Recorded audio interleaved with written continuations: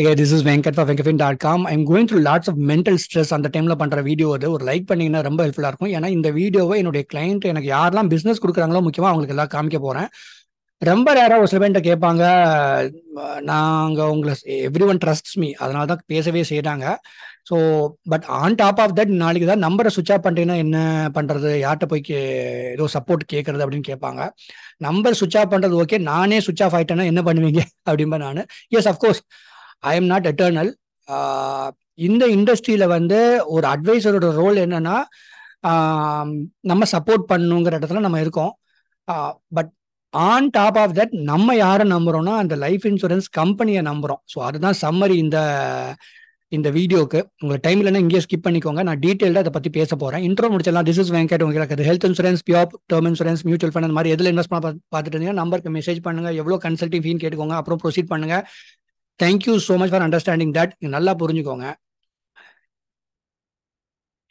எல்லா life insurance company இப்போ ஒரு சில பேர் பார்த்தீங்கன்னா ஒரு கம்பெனியில் டேர்ம் பிளான் வாங்கிட்டு சார் இந்த பிளான்ல வாங்கிட்டு அது ஓகேவான்னு கேட்பாங்க. அதுக்காக கன்சல்டிங் பண்ணுவாங்க. நான் சொல்லுவேன் எல்லா கம்பெனியும் ஒரு சால்வன்சி ரேஷியோன்னு ஒன்று மெயின்டைன் பண்ணுங்க. இப்போ அப்படின்னா என்னன்னு கேட்டிங்கன்னா, இந்த கம்பெனி வந்து எவ்வளோ ரெவென்யூ வந்துட்டு இருக்கு அந்த கம்பெனிக்கு, இப்போ அந்த கம்பெனியோட டோட்டல் எசட்ஸ் என்ன, வெர்சஸ் அவங்க உங்களுக்கு எவ்வளோ வந்து நிறைய கஸ்டமருக்கு வந்து மல்டிபிள் பீப்புளுக்கு இவ்வளோ கிளைம் கொடுக்குறோம்னு சொல்லிட்டு ஒரு ஆப்ளிகேஷன் இருக்கும் பார்த்தீங்களா. இது ரெண்டுக்கும் இருக்கிற ரேஷியோ வந்துட்டு ஒரு பர்டிகுலர் சால்வன்சி ரேஷியோ வச்சிருப்பாங்க. இந்த கம்பெனிக்கு இருக்கிற ரெவென்யூ என்ன, அவங்க வந்து அவங்களோட லைபிலிட்டிஸ் என்ன, அதாவது என்ன எவ்வளோ கிளைம் கொடுக்குறேன்னு பண்ணியிருக்கிறாங்க. ஸோ இதை வந்துட்டு ஒரு ஃபார்முலா வச்சு இந்த சால்வன்சி ரேஷியோங்கிறத வந்துட்டு மெயின்டைன் பண்ண சொல்றாங்க ஐஆர்டிஏ. அதில் வந்துட்டு எல்லா கம்பெனியும் அந்த 150% ஆர் 1.5 மேலே தான் வச்சிருக்காங்க. ஸோ இந்த ratio maintain பண்ணுங்கிறாங்க. 24 life insurance company அதை மெயின்டைன் பண்றாங்க. இப்போ having set that, are we speaking about today or are we speaking about 30 years 40 years from now? Term insurance எடுக்கும் போது நிறைய பேர்ட்ட சொல்லுவேன், என்ன நம்பி வாங்குறேங்கிற வார்த்தையை சொல்லாதீங்க. இதுக்கு காரணம் என்னன்னு சொல்றேன். ஃபார் எக்ஸாம்பிள், நான் குளோபல் மார்க்கெட் ஃபுல்லா ட்ராக் பண்ணுவேன். இன்னைக்கு இந்தியா நல்லா இருக்கு, எக்கானமி நல்லா இருக்கு, யாருமே உதவி பண்ணிக்க வேண்டாங்கிற மாதிரி ஸ்டேஜஸ்ல தான் வந்து எக்கானமி போயிட்டு இருக்கு. பட் இஃப் யூ சி, இப்போ ரீசெண்டா டைவான்ல நடந்துட்டு இருக்க இஷ்யூ இது. கொஞ்ச நாளுக்கு முன்னாடி பாத்தீங்கன்னா இந்த லாஸ்ட் 1 இயராவே வந்து ஆஃப்டர் கொரோனா ரொம்பவே செட் பேக் இருக்கு டைவான்ல இருக்கிற லைஃப் இன்சூரன்ஸ் பிசினஸ். இதை போட்டுக்காம பாருங்க, 2 operators financial ratio still don't meet standards. அப்படின்னா என்ன அர்த்தம் போடுறாங்க பாத்தீங்களா. இதுதான் அவங்களுக்கு அந்த சால்வன்சி ரேஷியோ இல்ல. இப்ப டைவான்ல இருக்கிற 2 மேஜர் ஆபரேட்டர்ஸ் வந்து they are struggling அர்த்தம். புரிஞ்சுட்டீங்களா. Companies left with டிவேல்யூட் assets, higher hedging cost. அதாவது ஒரு 1.5 ட்ரில்லியனா வந்துட்டு அந்த டைவானுடைய இன்சூரன்ஸ் இண்டஸ்ட்ரியை ரேட் பண்ணதை இப்போ 1.1 ட்ரில்லியனா வந்துட்டு கம்மி பண்ற அளவுக்கு ஆயிடுச்சு. And let us not speak about this much. உங்களுக்கு கன்ஃபியூஸ் ஆயிரும். இந்த மாதிரி நிலைமை எந்த நாட்டுக்கும் வரலாம். இன்னைக்கு இந்தியாவோட எக்கானமி நல்லா இருக்கு, எல்லாரும் நல்ல சால்வன்சி ரேஷியோ மெயின்டைன் பண்றாங்க, because every one is generating good revenue. But what something happens tomorrow, இது எல்லா 24 லைஃப் இன்சூரன்ஸ் கம்பெனிக்கும் பாதிப்பு வந்துச்சு அப்படின்னா வரதான் செய்யும். அப்ப அந்த இடத்துல உங்களுக்கு எது முக்கியம் அப்படின்னு பாத்துக்கோங்க.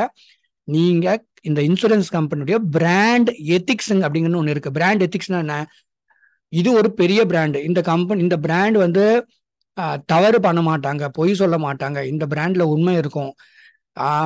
அப்படிங்கிற அந்த பிராண்ட் எத்திக்ஸை நீங்க பார்க்கணும். டாப் லெவல்ல அந்த கார்பரேட் கவர்னன்ஸ் எப்படி இருக்கு, இவங்க ஏதாவது இதோடைய ஓனர் யாரு, இவங்களுடைய ஃபவுண்டர் யாரு, இந்த குரூப்புடைய எத்திக்ஸ் என்ன, இவங்க எத்தனை இண்டஸ்ட்ரியில இருக்கிறாங்க.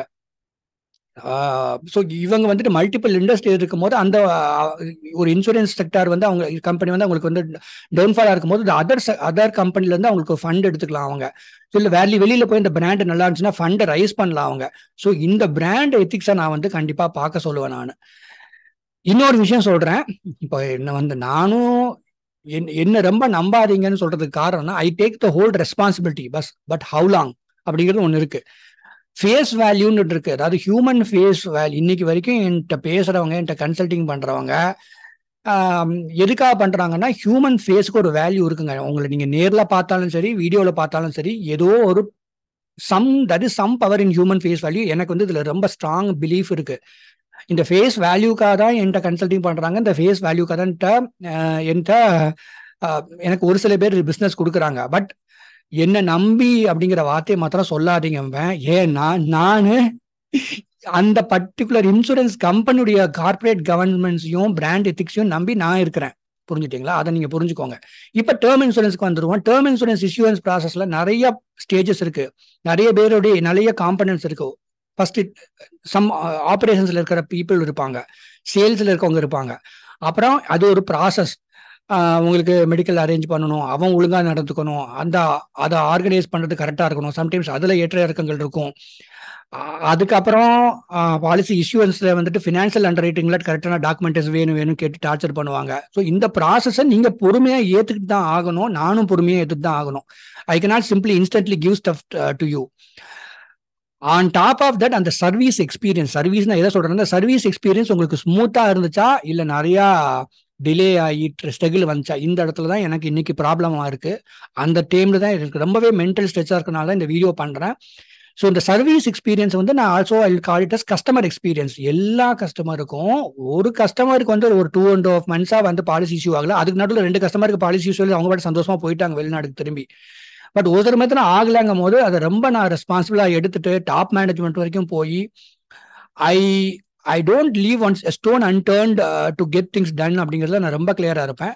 அட் த சேம் டைம் இன்னைக்கு வந்துட்டு ஒரு சில லைஃப் இன்சூரன்ஸ் கம்பெனியில் 40 வருஷம் வந்து அட்வைசராக வேலை பார்க்கணுன்ற பெருமையாக சொல்லுவாங்க.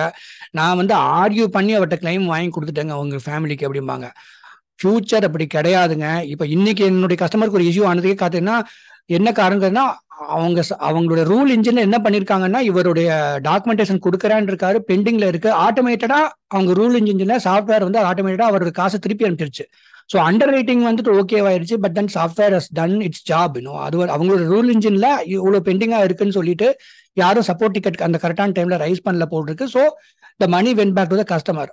ஸோ இந்த மாதிரி இஷ்யூவன்ஸ்ல ப்ராப்ளம் வர மாதிரி 24 லைஃப் இன்சூரன்ஸ் கம்பெனி நாளைக்கு 50 லைஃப் இன்சூரன்ஸ் கம்பெனி கூட வரும் அடுத்த 10 வருஷத்துல. எல்லா கம்பெனியும் சாஃப்ட்வேர் ஆட்டோமேஷன் மாத்திரம் கிடையாது, ஆர்டிஃபிஷியல் இன்டெலிஜென்ஸ்லாம் கண்டிப்பா எம்பட் பண்ணுவாங்க. பண்ணிட்டாங்கன்னா ஒரு பர்டிகுலர் அத்தாரிட்டி கிடையாது உங்களுக்கு. The machine will decide whether someone is getting claim R not. அதை நல்லா புரிஞ்சுக்கோங்க. இதனால தான் நான் என்னுடைய கஸ்டமருக்கு டாக்குமெண்டேஷன்ல இல்லாட்டி பாலிசி சொல்ல டாக்குமெண்ட் எவ்வளவு கேட்டாலும் வாங்கி கொடுத்துருவேன். ஹெல்த் ஸ்டேட்டஸை உண்மையா சொல்லுங்க, பாலிசி கிடைக்காட்டி பரவாயில்லன்னு சொல்லிடுவேன். டாக்குமெண்டேஷன்ல ஸ்ட்ரிக்டா இல்லை அப்படின்னா ஃபியூச்சர்ல கிளைண்ட்டுக்கு தான் கஷ்டம். புரிஞ்சுட்டீங்களா? ஸோ இத்தனை எலிமெண்ட்ஸையும் நம்ம தாண்டி தான் டேர்ம் இன்சூரன்ஸ் உங்களுக்கு இஷ்யூ ஆகுது. நிறைய பேர் அது உங்களுக்கு கண்ணுக்கே தெரிஞ்சிருக்காது, அது பாட்டு ஈஸியா நடந்திருக்கும். பட் இத்தனை பேருடைய உழைப்பு இருக்கு அதுல. So I take responsibility, but the company offers the policy. அது நல்லா புரிஞ்சுக்கோங்க. நான் வந்து அந்த கஸ்டமருக்கு ஏதோ ஒரு பொறுப்பா பண்ணுவோன்னு அவங்க நம்புறாங்க, நானும் அந்த பொறுப்பு எடுத்துக்கிறேன். ஆனால் company is the one which is giving you the policy, which is the kind of agreement between you and the company. நீ இல்லாம போனா உங்க ஃபேமிலிக்கு 1 கோடி ரூபாய் கொடுத்துறேங்கிறான் கம்பெனி, அதான அக்ரிமெண்ட். அதுக்கு அவன் தேவையான டாக்குமெண்ட்ஸ் கேட்கிறான். இதுல நிறைய விஷயங்கள் செயல்படுதுன்னு நான் சொல்றேன், அவ்வளவுதான். ஸோ நான் இருந்தாலும் நான் இல்லாட்டியும் உங்களுக்கு அந்த கிளைம் கிடைக்கணும்னு நீங்க நினைச்சீங்கன்னா நீங்க அந்த பர்டிகுலர் ப்ராடக்ட் அந்த பிராண்டை செலக்ட் பண்றீங்க இல்லையா, அந்த பிராண்ட் மேல எனக்கு நம்பிக்கை இருக்கு, அந்த பிராண்டுடைய கார்பரேட் கவர்னன்ஸ் மேல எனக்கு நம்பிக்கை இருக்கு அப்படிங்கறத நீங்க டிசைட் பண்ணிக்கிங்க. அவ்வளவுதான், வேற எதுவும் நான் சொல்ல விரும்பல.